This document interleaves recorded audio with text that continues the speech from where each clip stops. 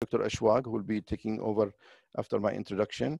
There'll be case presentation, and then Dr. Badr Mutiri will be discussing the radiological findings. Then Dr.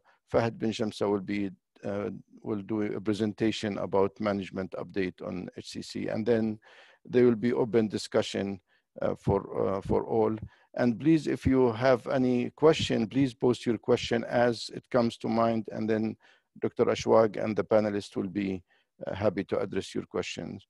And by this, I would like, before I turn the mic to Dr. Ashwag, to thank Lily for their support of bringing this webinar to live. Thank you, Lily, for all their support. Dr. Ashwag, the mic is yours. Thank you very much for all your support and help. Assalamu alaikum. Good evening, everyone. Can we stop sharing, Dr. Jazia, so I can share the screen? All right. So today we'll be talking about a challenge case about HCC, which is unusual case. Everybody who's treating HCC, they know that HCC, it's all about unusual presentation and sick patient and sick liver. And now with all the drug option available and lack of sequence of therapy, because we only know how to sequence post-sorafenib, I think the floor is open. I'm not encouraging people to do as we did in this case, but this case is very unusual. I think there was a lot of learning point from this case. So I'll start. It will be me and Dr. Badr. Dr. Badr will go over the radiological presentation, and I'll talk about the clinical scenario. So this is a very young for us, 56-year-old, came to my clinic in October 2019 as a new cases of HCC, who is not fit for local regional therapy and also not fit for transplant. Known to have IVC thrombus, portal vein thrombosis. He's in anticoagulation and followed by hematology. His multiple thrombosis never been addressed before coming to our clinic. He was in a usual follow-up with hepatology because hepatitis P, and he's on treatment. His performance is zero. He had no symptoms. He came to my clinic walking, very fit. All of LFT was normal except bilirubin of 91. If I have this consultation come to me on the desk without seeing the patient, I will totally reject this patient and send him back as he's not fit for systemic therapy, because we know that the medication, we might drag the patient into liver failure faster than the cirrhosis and the HCC itself. So again, back to the case, he had the normal LFT, bilirubin was very high, alpha-fetoprotein was 2,789. We did an ultrasound looking for an obstruction. There is no obstruction by ultrasound or CT scan. That was the first aim. Maybe we can stent him as he's very fit. So we did his first CT in October, and I'll give the mic to Dr. Badr to discuss the finding. Assalamu alaikum wa rahmatullahi wa barakatuh. First, I would like to thank Dr. Jazia, Dr. Ashwaq, and the organizing committee. We have this patient who started the first images that we have in our system was in October 14, 2019. And as you can see in the images that the patient is having an abnormal contour of the liver, which also other signs of liver cirrhosis. We can see also splenomegaly and extensive portosystemic collaterals. And there is a large mass on the right hepatic lobe. The second image will demonstrate. Can I go? Yes. So the image on the left side, you can see that it is without contrast. As you can see, the abdominal aorta is not lighting up, while the one on the right side is after contrast, which is in the arterial phase. And obviously, it demonstrated that this mass, the huge mass on the right hepatic lobe, is actually enhancing, and there is an increased vascularity. If you move to the second slide. So this is in the venous and on the delayed images, which demonstrate clearly that this mass is washing out significantly more on the delayed. We have also another lesion up to in the left hepatic lobe. Yes, this one, similar appearance, similar behavior.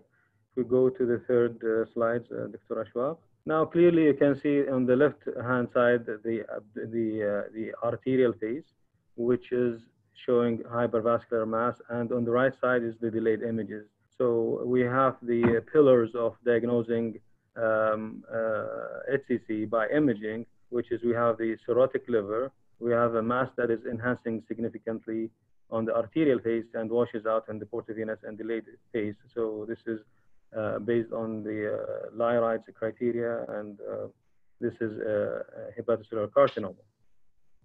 So this is the initial study, and we will go through the follow-up study with Dr. Ashfaq.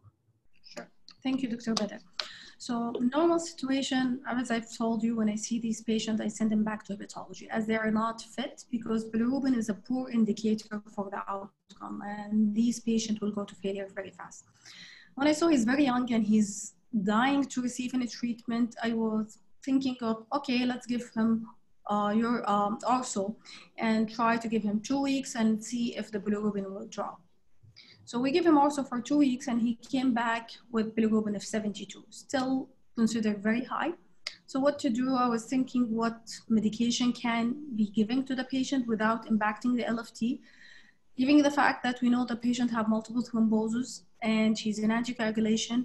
The only treatment option that not gonna affect the liver function was ramrisamab at that time, and it was approved, FDA approved. So we start on 8 milligram every 2 weeks. We started him on November. After 4 cycles, amazing that his alpha-fetoprotein dropped from 2,789 to 600. So it shows us that the patient had biochemically good response. And we're gonna go to the CT that done in January, post 4 cycle, and Dr. Badr will go through that. Okay, so in this case, on the left side is the one, the baseline study, which was done in October, and the one on the right side is the January study, which obviously demonstrates a significant central necrosis of the tumor with some residual enhancing nodule. But you can see the central necrosis, which is an indication of a partial response to treatment. Thank you, Badr. Hey, so again, we continue on ramrisamab. The last treatment was in Feb, and we know the alpha-fetoprotein was reaching 600, and in February was increasing again to 1400. So we thought, okay, this is a time to do another scan. Maybe the patient has stopped responding. So we did the scan in Feb, and this is the scan. Badr? Okay, so you can see the prior image on the right side, which is January, and the recent study is on end of February on the left side, and exactly matching the clinical scenario, the clinical and the biochemical scenario. You can see that on the left side, there is more enhancing component, and the necrosis is still the same, which is related to prior response, but the enhancing nodule is increasing. So this is in keeping with the progression or pseudo progression that we will confirm on follow-up study. Okay. Based on that and based on the radiology, we thought ramrisamab at this time is not the best option. Given the fact that the patient, we know that this lesion causing the high bilirubin, because the bilirubin dropped to 56, and this is the best number he ever had. He was fluctuating between 90s and 70, but 56 was the best that we got. So we thought second line, nivolumab will be a better option. We were in the COVID crisis. We started him the nivolumab, the higher dose every 4 weeks. And after 3 cycles in June, we repeat his CT scan. And this is the scan. Okay, so so we're comparing the one in February, end of February on the left side, and the one on the June, mid-June on the right side. And as you can see that the enhancing nodule is slightly bigger, which is also an indication of progression of the disease. Not significantly, but it is progressing. Also, the smaller nodule are becoming more enhancing on the June study, which is in the left hepatic lobe. Excellent. Thank you. So, yes. Question. Okay. So based on the new data, we know in March we have the approval of the atezo-avastin, the improved clinical trial, and I think a lot of people would argue with me, patient failed immunotherapy. or do you think of giving another immunotherapy? We know a patient had a good response to anti-VEGF. So if we have these combination, he might have a good response and still his TKI will be very toxic and very slow response. So we start him in atezo and Avastin. Usually I start Avastin 10 milligram per kg. I don't start the 15. And the patient doesn't have varices. He was cold. We know he had multiple thrombosis. Again, anti-VEGF. It's slightly, we can say it's not an absolute contraindication, but will be risky at that time. So we were watching the patient very closely. So alpha-fetoprotein drop, it reached on nivolumab to 2,666. And after one cycle of atezo-Avastin, it's dropped to 756 after one cycle. Patient start after cycle 2 to show increase in his LFT and AST-LT. It was a mild increase on the alpha-fetoprotein, an increase also in the bilirubin. It was not to the stage to start steroid, but we thought, let's do a CT scan now, and we'll see what's happened. So his next CT scan was last week, and Badr was kindly to review all the scan. So Badr, talk us about the scan. Okay, so on the left side, we have the one done in mid-June, and on the right side, we have the one done recently in August.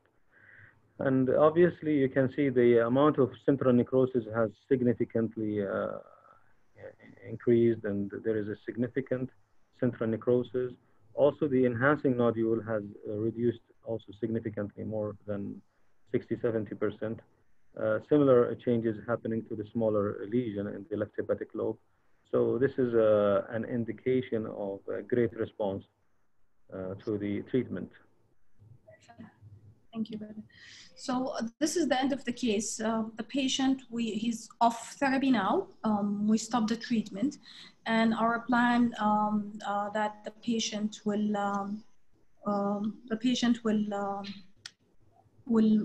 wait and review every week. And if there is any increase in his LFT, the plan is to maybe start him on treatment, active treatment to immune-induced hepatitis. For the time being, he doesn't meet the criteria, so he is off therapy, but it's unusual case and unusual sequence for this patient. So this is the end of the case, and we're ready to have any question, but we'll ask Dr. Fahad to give us the review. Maybe the discussion and question will be at the end of the session. All right, Fahad? Okay. Thank you very much, Ashwaq and Dr. Jazia, for the invitation to participate with you in this very interesting program. Excellent. Do you see my screen? Yeah, and I would like to thank the team behind this. I would like to thank Muhammad, Jason, Mary, and Hanan for the very elegant communication. So my task today is to review with you the updates about the systemic treatment for hepatocellular carcinoma after the very interesting case that we had with Dr. Ashwaq and Dr. Badr. So as you know, liver cancer ranks 6th among SODI males and 12th among SODI females. So it's more common in males and accounts for 3% of all cancers. It's the most, it's more common in men, as we said. It's the most rapidly increasing cancer since 1980. Actually, the rate of increase is 3% each year since 2006. Risk factors, predominantly is cirrhosis, the main risk factor, and chronic infection with hepatitis B and C etiology for cirrhosis, and also alcohol use underlie more than 75% of HCC cases. Obesity, metabolic syndrome also add to clinical factors.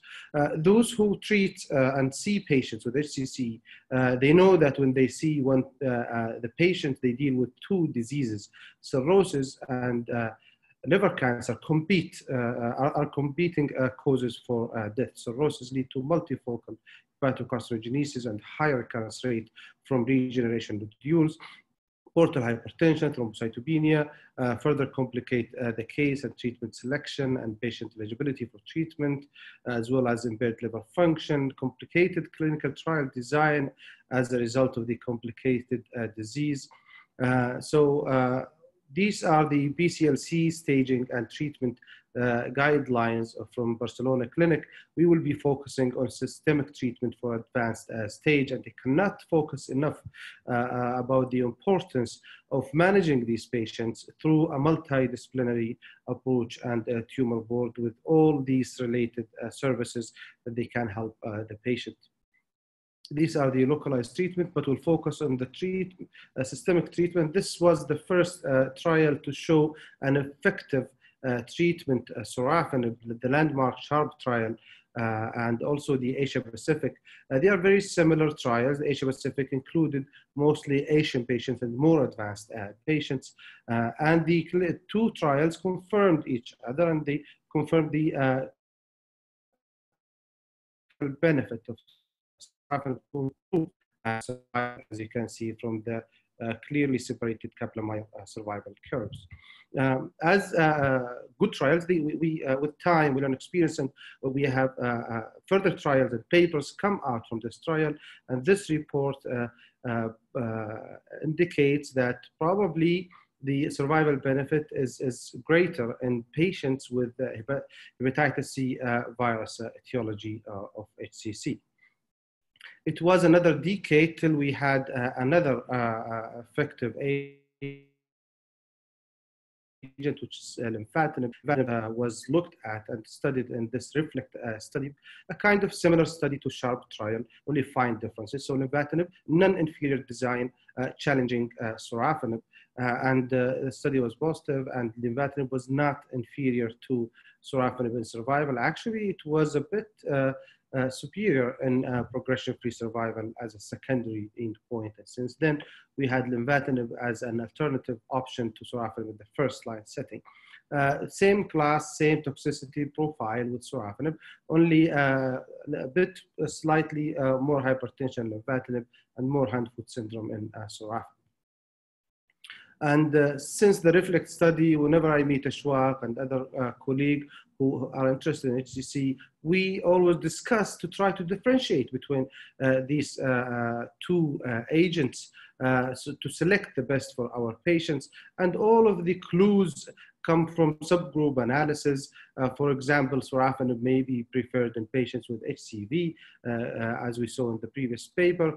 And maybe lenvatinib is good when you look at response rate and progression-free survival.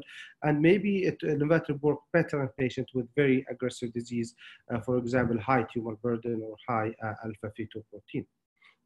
But probably we do not need this discussion anymore, because we have more recently this trial, EMBRAVE 150, which looked at atezolizumab, bevacizumab, challenging sorafenib in the first line of advanced HCC. This study was presented in ESMO Asia last year. This is the study design. So first line setting, locally advanced HCC. Patient will be randomized 2-to-1 ratio to either atezolizumab, bevacizumab, or sorafenib. The co-primary endpoints were overall survival and progression-free survival. Very well-designed study, very well-balanced between in-patient characteristics. And this is the first primary endpoint, the overall survival, and the median overall survival for atezolizumab, bevacizumab was not estimable at the cutoff data when they reported this. Sorafenib survival was 13.2 months, very impressive hazard ratio 0.58 and significant p-value. Also, progression-free survival was superior in the immune therapy combination atezo-bev. And when it comes to subgroup, it seems that all subgroups benefit from this combination compared to sorafenib in overall survival and also in progression-free survival. So the objective response rate in this study for the combination was 33%. Also, actually the median duration of response was not estimable again when they reported this data. And this is the beauty for immune therapy. Yes, only maybe a small proportion of patients respond, but if they respond, they do well. There was no signal in the toxicity. Now we learned how to deal and how to read toxicity profile for these immune therapy agents. Most of side effects in the combination were in single digit, relatively rare side effects, with the exception of hypertension, which was at about 15%. Also, it was nice from authors to report patient-reported outcomes, which tells you about the quality of life benefits. So atezolizumab delayed the time of deterioration of patient-reported quality of life compared to sorafenib. It was 11.2 months compared to 3.6 months. Very nice to see this association for quality benefit with the efficacy benefit. So since the trial was published more recently in the New England Journal of Medicine, and it's now a preferred option in the first line. And then again, good trials, with time, more papers come out from this randomized population to tell you and give you more insight how to deal with this and how to read this trial. This report was presented in the GI Cancer Symposium 2020, and it's about the older adults enrolled in the IMbrave 150, and it showed, reassured us that older population, they also drive a similar benefit as younger population. Older population here defined as 65 years or more, as you can see from the survival curves, clear separation of the curves. Also, patient-reported outcomes for the older population was very comparable to younger population. That was very assuring. So what about second-line agents after we use either like sorafenib, lenvatinib, or the newer preferred regimen, atezolizumab, bevacizumab? Second line, many agents studied, but at this point we have regorafenib, nivolumab, cabozantinib, ramucirumab, pembrolizumab as options. Probably pembrolizumab, the phase 3 trial was negative, but it's still FDA approved. So I classified the second line agents as in TKIs, VEGF monoclonal antibodies, and immune therapy checkpoint inhibitors. I'll start with the TKIs. And first one was regorafenib, which is an oral multikinase inhibitor targeting multiple tumor pathways, very similar chemically in a chemical structure, very similar to sorafenib, only differences in the fluorine carbon atom. It was this resource study published in Lancet Oncology 2017. This is the trial design. So in this study, they randomized patients who tolerated sorafenib and then progressed on sorafenib to, again, in a 2-to-1 ratio. That seems this consistent in HCC trials, to regorafenib or placebo. And this is the primary endpoint. Regorafenib improved survival to 10.6 months compared to 7.8 months. Again, to remind you, the resource trial enrolled only those patients who discontinued sorafenib because of progressive disease. They excluded patients who were intolerant of sorafenib. So in this study, half of the population, of the study population, required dose reduction. But to tell you the real practice, more than that, almost all patients, they require dose reduction for regorafenib. This paper published in Journal of Hepatology showed the cumulative survival of sorafenib and the regorafenib of 26 months, which was impressive. But I remind you, this is a cumulative survival of sorafenib, then regorafenib. The second option is cabozantinib, which was looked at in the Celestial study published in New England Journal of Medicine. Again, post sorafenib, second line, 2-to-1 ratio, again, cabozantinib compared to placebo. Quite large study, relatively, when it comes to HCC studies, 760 patients enrolled in this study. you will see cabozantinib appearing in the second line and also in the third line options in the guidelines, because in this celestial study, more than a quarter of patients received 2 prior regimens before cabozantinib or placebo. This is the primary endpoint. Cabozantinib improved survival to 10.2 months compared to 8 months in placebo.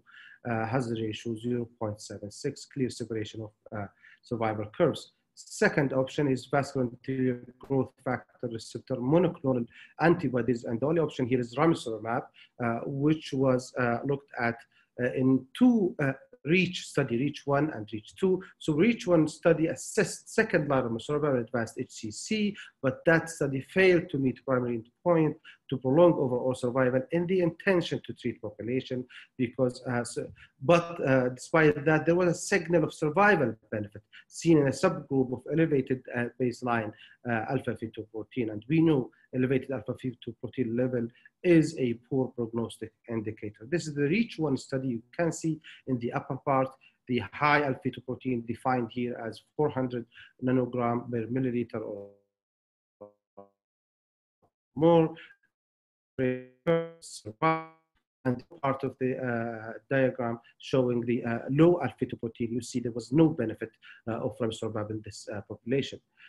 So that led to design of REACH 2 study, and this time this study is enriched with actually it was eligibility criteria and inclusion criteria that they should have high alpha-fetoprotein 400 or more. Patients were randomized to ramucirumab or placebo. Primary endpoint was overall survival. Again, post-sorafenib, and this is the survival curve, clear separation. Ramucirumab improved survival, p-value was significant, and the survival at 18 months was more than double, 24.5 months percent compared to 11.3% at 18 months.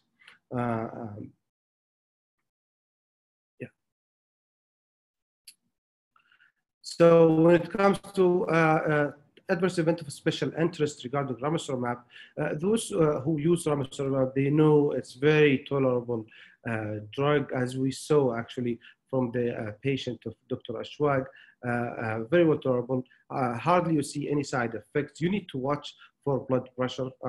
Actually, very rarely you see epistaxis, proteinuria, or impaired liver function.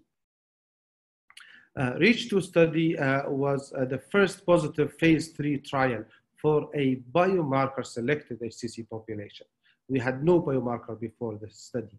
And this is the first positive phase 3 trial for VEGF targeted monoclonal antibody in HCC. So ramucirumab after the study is a potential alternative second line treatment, but only for the selected population of high alpha-fetoprotein. How to select second line agent? Then we had, now we have the luxury of having all of these agents on the table and to choose from for our patients. Look at regorafenib. Regorafenib is used post-sorafenib, but they had to tolerate sorafenib. Cabozantinib can be used also in the third line beside the second line, no matter if they tolerate sorafenib or not. Ramucirumab also if they progressed or intolerance to sorafenib, but they had to have alpha-fetoprotein. You can see this graph showing the magnitude of benefit for these agents, and probably almost equal in each case, but for high alpha-fetoprotein, to me, if I have a patient like that, like Ashwag patients, it attracts me towards ramucirumab in the second line setting. When you look at hazard ratio of the survival, it was 0.63 regorafenib, cabozantinib 0.76, 0.71 for ramucirumab. What about toxicity? It seems the most tolerable agent is ramucirumab, which we know from our practice. The third option is the checkpoint inhibitors, and we had nivolumab and pembrolizumab. They were approved because of phase 1-2 study. This is just a brief of the study design and outcomes. Response rate was somewhere between 14 and 17%. Median overall survival was 15 months for nivolumab, 13 months for pembrolizumab. They were approved in a second-line setting due to these phase 1/2 study. Pembrolizumab came negative in a phase 3 trial, so to me, it's not an option anymore in a second-line setting. This paper came out from the nivolumab phase 2 study.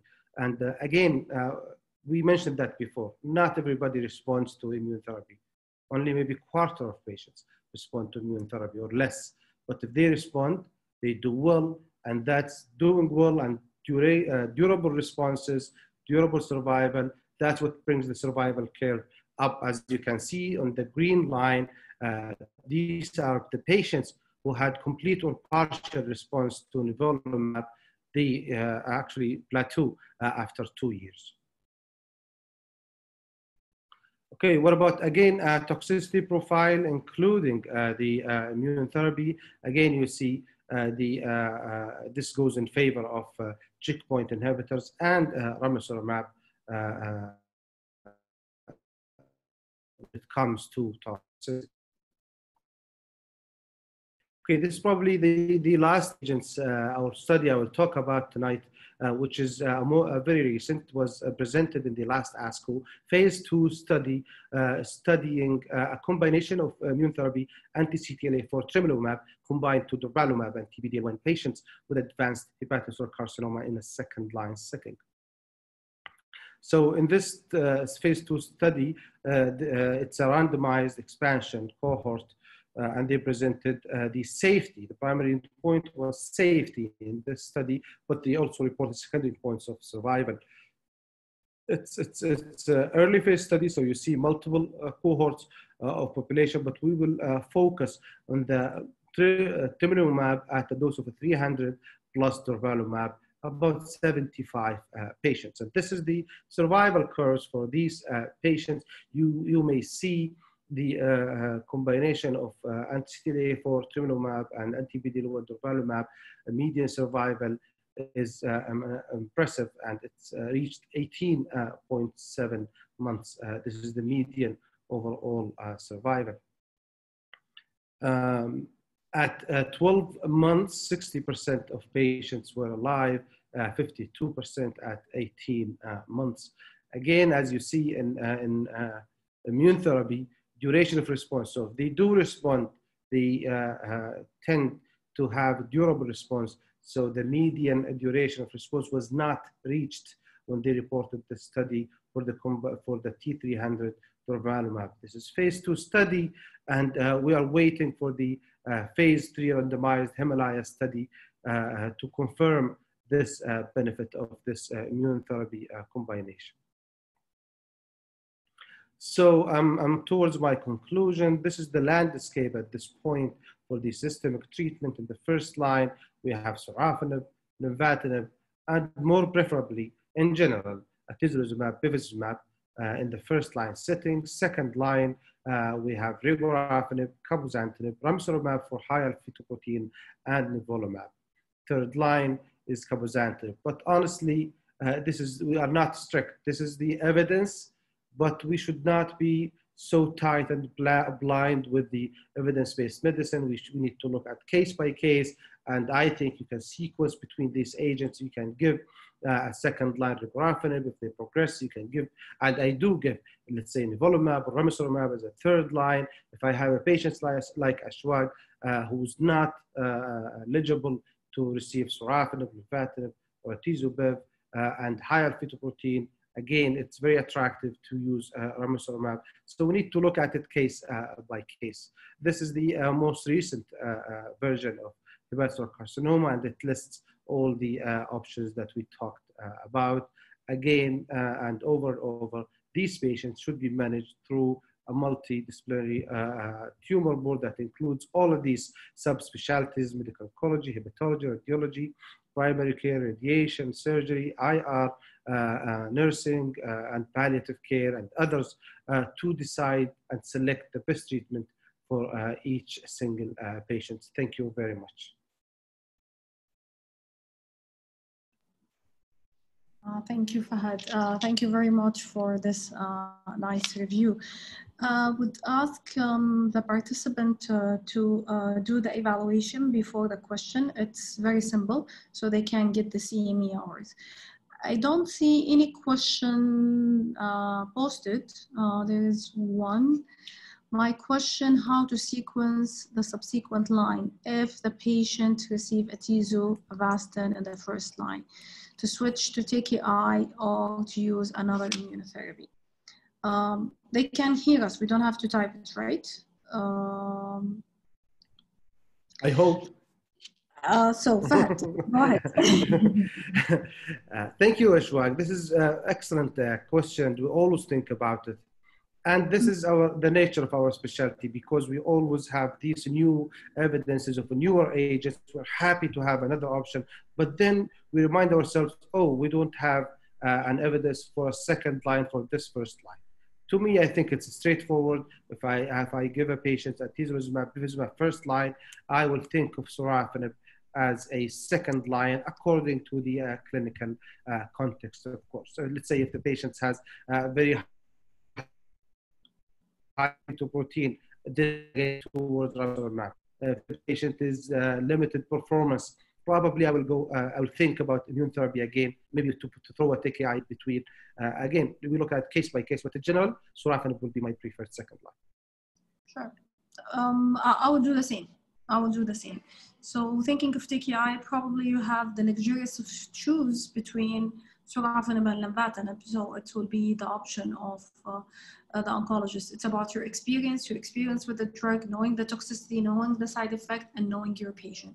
So I think the most important of using any medication that to know what is your limitation. So for me, I will be very hesitant to start lenvatinib because my experience is very low on this drug. But in atezo, we've used this medication on another indication, and we know it. Avastin, we use it in a different indication, so it make it easy for us. Ashwag, I have a comment till we have another question about the case, if you allow me. Yeah, please. And I will thank you for your courage to start your patient despite high bilirubin. You know, HCC patients, when we see them, we think HCC, but high bilirubin, we started patients before on chemotherapy, actually, with high bilirubin. Let's say if you have colorectal cancer patients, good performance status, you think your chemo will help him if you induce some response. So we give chemotherapy with dose reduction. And again, we should be, of course, we need to follow the evidence-based method about first line, second line. But again, we should look at it case by case and try to select the best for our patient. We should think patient-centered approach. Yes. So thank you. Yeah, I think we should tailor the therapy per the patient. But as much as I've seen a patient with HCC, looking at the child score, I think the worst indicator is the bilirubin. When we start a patient with high bilirubin, we push him into failure. That's why I was very hesitant. When I was looking on how to adjust the dose of atezo on a patient with liver impairment, especially the bilirubin, it seemed there is no clear adjustment. And even a patient with dialysis. I have a patient on hemodialysis. I was thinking of starting on atezo, Avastin first line. So it's not clear. But when you have the AC and ALT elevated, we know that you're starting to have drug-induced, hepatitis induced by immunotherapy. And this patient, in fact, had a mild cough. And the ER doctor was treating him as bronchitis. So he started with steroid and he responded very nicely and he did well. He did not treat him as he's a patient on immunotherapy. CT scan, it seemed that early changes of immunotherapy in the lung as well. That's why I was very cautious. But let's ask you, Fahad, since they have no questions. And I have a question for you. There's a question from Dr. Jazia, I think. Go ahead. Okay, yeah. Would the cases of HCC, viral hepatitis, other dictate type of therapy? I think Fahad answered this question, but it's not really clear. which patient you treat, because if you know hepatitis is not one subtype of viral hepatitis, it's different subtype, and every region has a different type of viral infection. So does it make any difference? Initially, the initial thoughts on immunotherapy that patient non-Hep B, non-Hep C, they do well.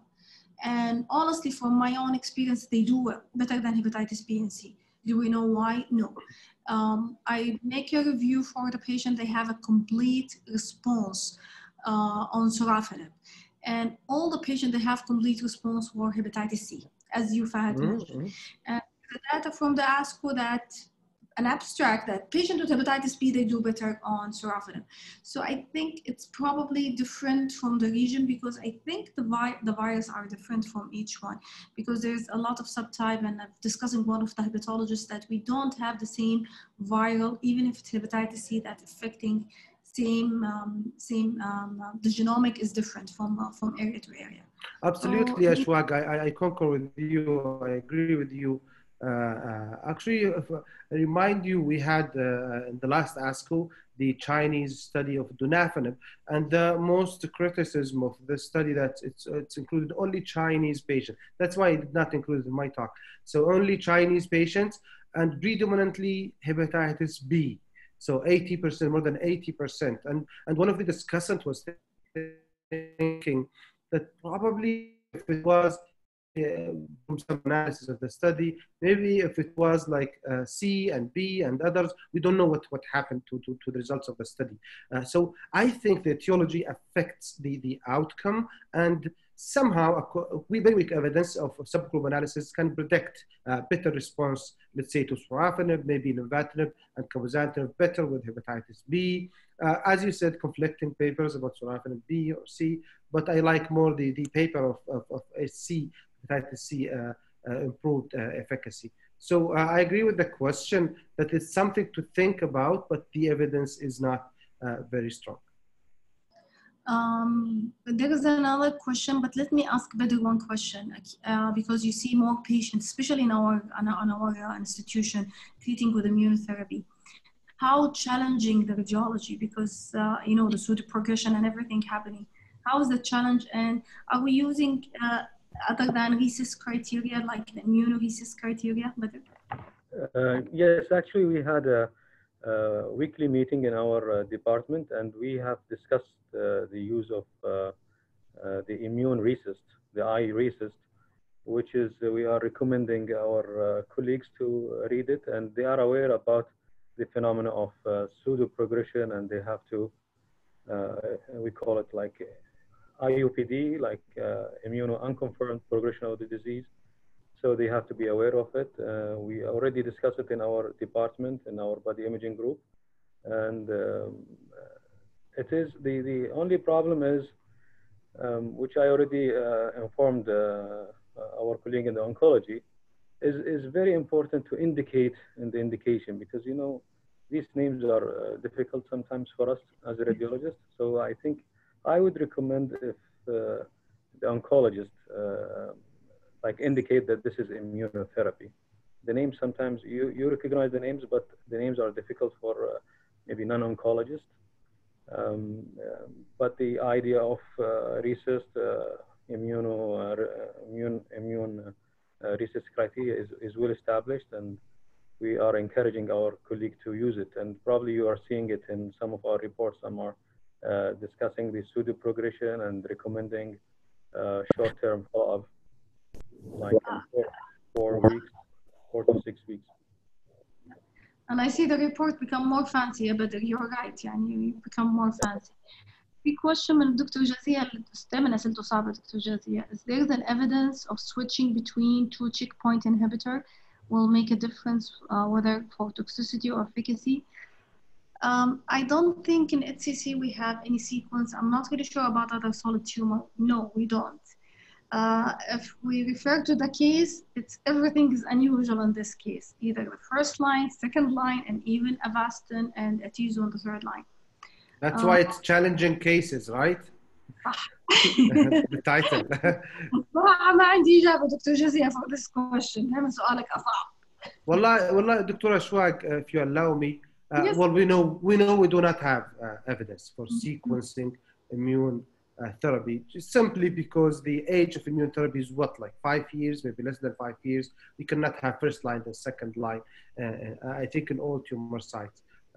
But we know immune therapies are not, I'm not saying that we can sequence, but I'm thinking immune therapies are not alike. That's why you see positive for one agent and negative for one agent, right? So they're not alike. So when you have two agents effective in this treatment, you do, I think in the future, near future, we will be sequencing, and the more papers we get out of this randomized trial, and we look to the subsequent treatments, you will find, I think it was in the kidney cancer, they looked at in the subsequent treatment after immune therapy, and immune therapy was kind of effective somehow. But anyways, this is just follow-up observational study after the randomized study. So I think in the near future, we will be able to sequence immune therapies, and we will know better. Okay. طيب أنا see people, I think maybe the case very unusual, there is no question يعني no very difficult ولا كان clear.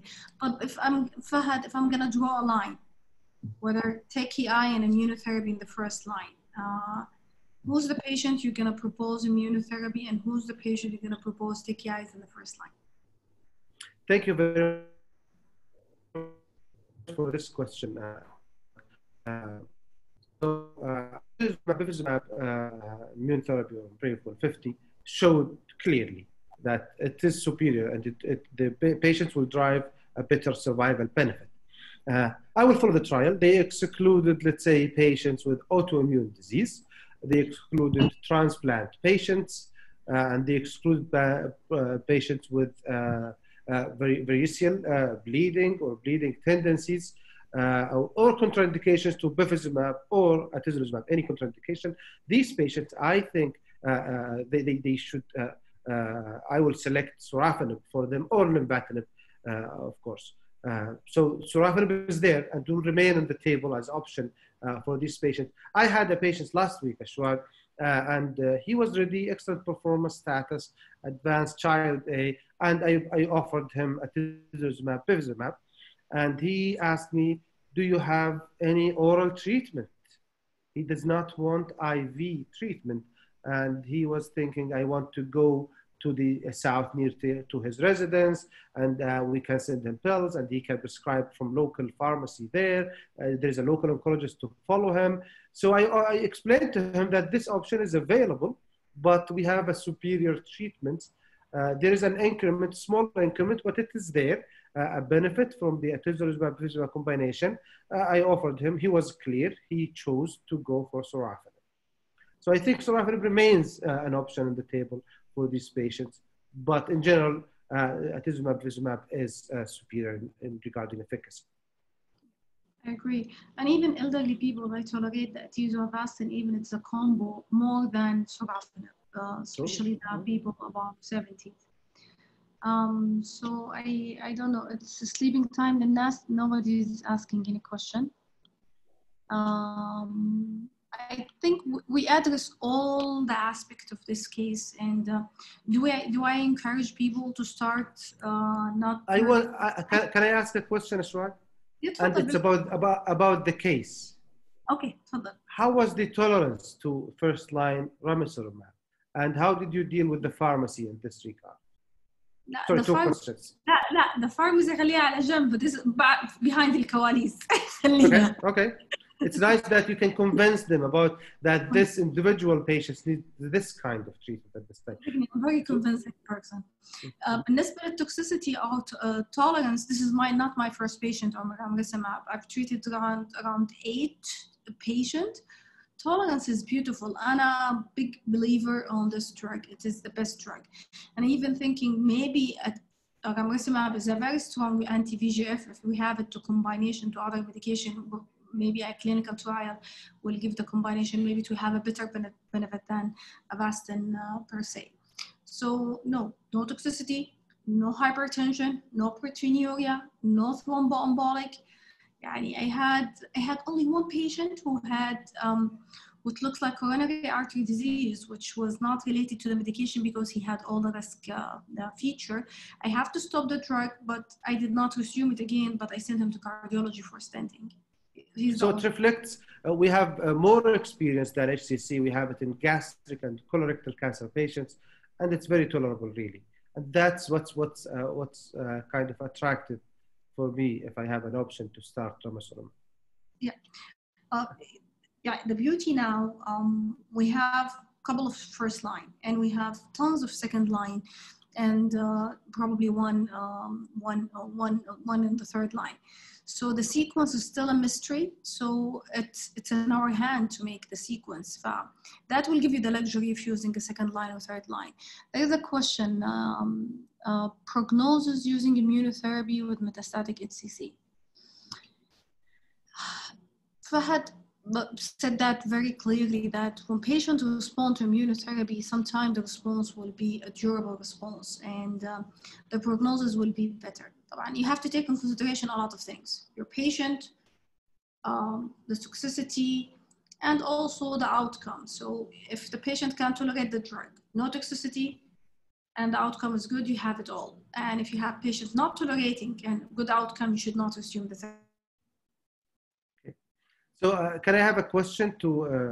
I have an elderly patient, extreme prognosis.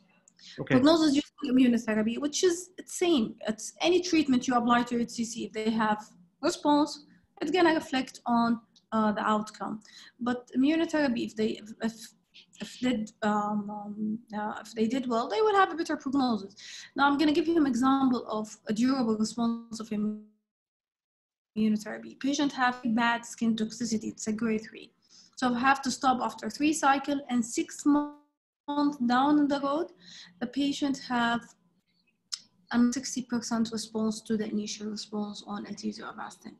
So I think the outcome with immunotherapy, regardless to the subtype of the tumor, is the best if the patient responds, because you have only 2, either patient responds or don't respond.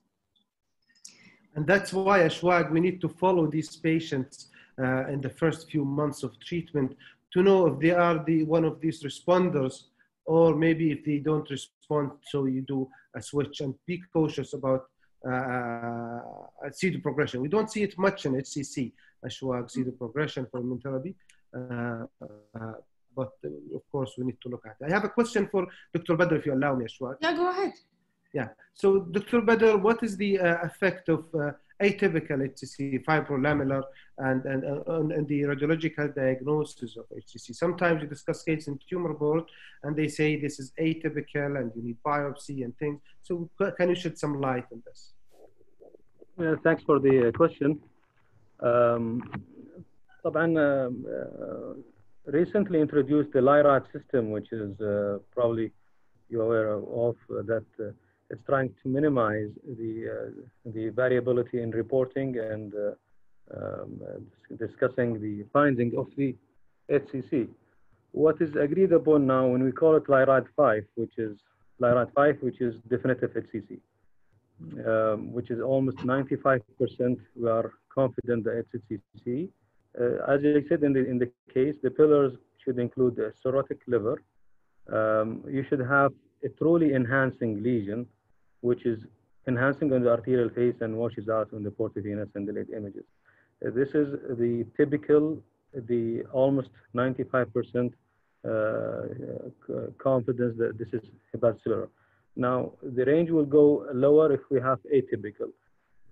Fibrolamellar, as you know, is very rare, and it happens in non-cirrhotic liver.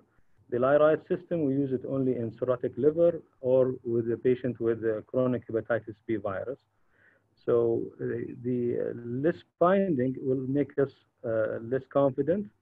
And if it's LIRAD 4, then we have to discuss it in the tumor board. Almost 80% of the LIRAD 4 are HCC, but we call it LIRAD 4 because we are not confident enough to call it. We are not almost 95% confident to call it HCC.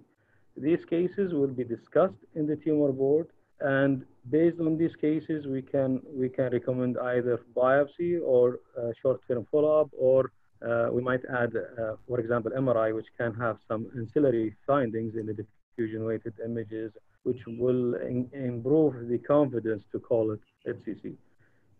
Some cases which are, we know that it's malignant, but we are not sure is it HCC. There are some types like hepatocellular carcinoma. It's a mixed type.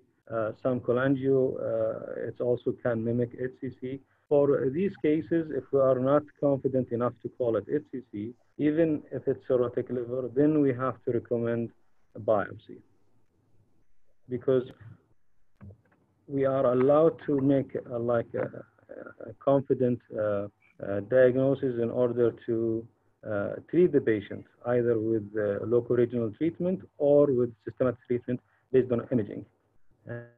And based on imaging, we have only the pairs of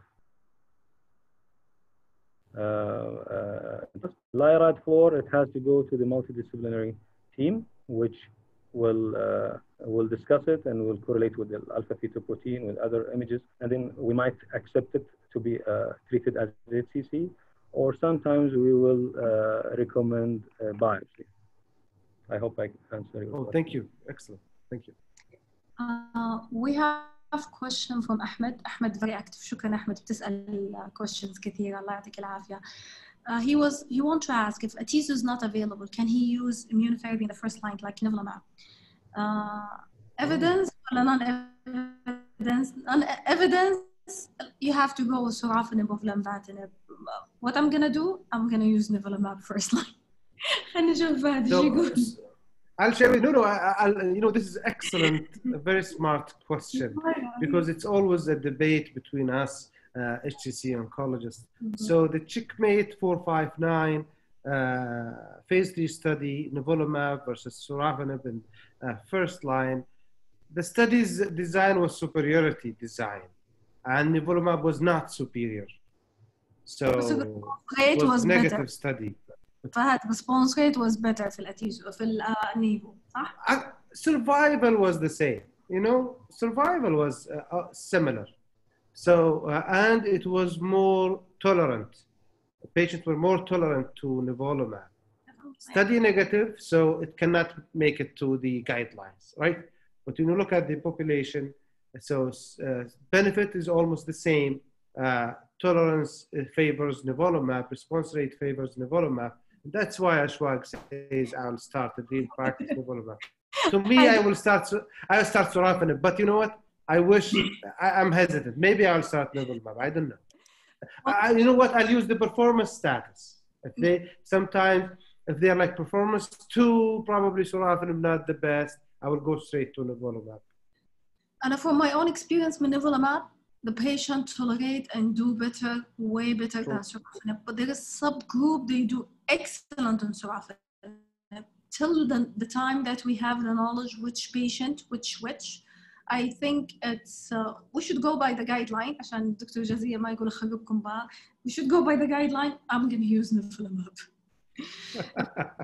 If there is no question, and I think, well, thank you all. Fahad, thank you very much. Badr, Allah يعطيك العافية. And also thanks for all the organizers, Muhammad, Jason, Hanan, and definitely for Professor Jazia. كان في أحد رسل question؟ آخر سؤال. Yeah, sure. Okay, are there a difference in the product, immunotherapy, from company to another? Sorry, I know it's away from the discussion. But there is a country published fake magic results. I don't think we have head-to-head comparison between. We have to have a cross comparison between clinical trial like Pembro, Nivo, or Atezo. I don't think we know the difference, but for sure, Atezo and Avastin is better in terms of HCC. I don't know.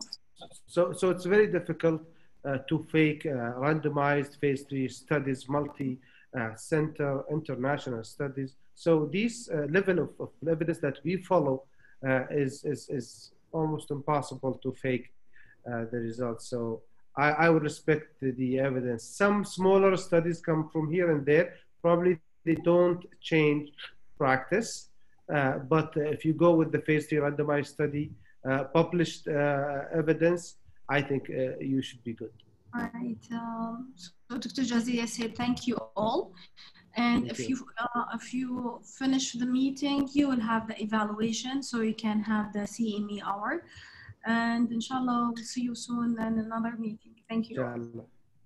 Thank you all. Thank you. شكرا.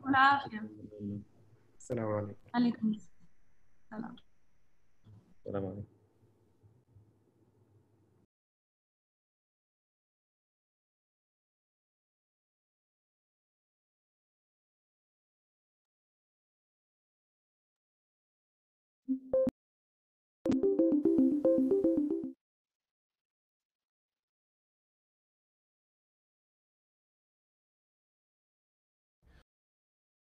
Is Ian Chow. I'm a consultant medical oncologist from the Royal Marsden Hospital, London and Surrey in the United Kingdom.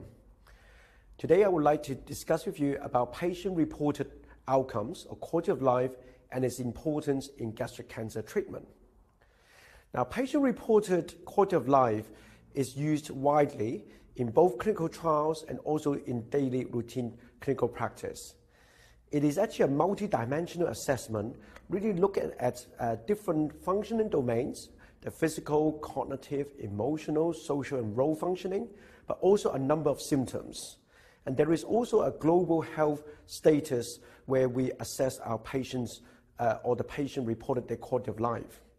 So we've actually taken an opportunity to pull data from two large randomized controlled trials in second-line therapy of gastric cancer, the REGARD and RAINBOW, which was assessing the use of ramucirumab with or without paclitaxel in gastric cancer.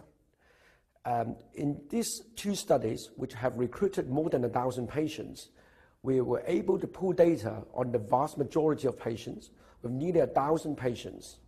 And what we were able to find out, first of all, in patients who have metastatic gastric cancer, the most important symptom, which is reported by patient, which is impaired the most, were fatigue, pain, and appetite loss. The global health status has also been most impaired in terms of all the functioning domains. What we also find out is that if patients have impairment of performance status, not only is it affecting their physical functioning, it also affects other dimensions of their quality of life, including the emotional, social, cognitive functioning, as well as multiple symptoms. In addition, what we know is if a treatment is able to achieve disease stabilization or control, so i.e. if patient either had a response to the treatment or at least have disease stabilization, in the second-line treatment of gastric cancer, the quality of life is actually maintained or improved compared to patients who unfortunately have disease progression. Although it might sound quite intuitive, but in fact, this type of data have not really been looked at in gastric cancer in the past. So really, in conclusion, based on these large data sets, we're able to see the most important baseline symptom for our metastatic gastric cancer patients. Impairment of performance status not only affect their physical functioning, it also affect multiple dimensions of their quality of life. But if we're able to achieve disease stabilization or disease response, we're actually able to maintain patients' quality of life. So not only is this important in future care of our patients in routine clinical practice, we also need to consider that in clinical trials of future novel agents, we don't need to just concentrate on achieving responses, because even disease stabilization in these patients would be a meaningful to our patients in this setting. Thank you.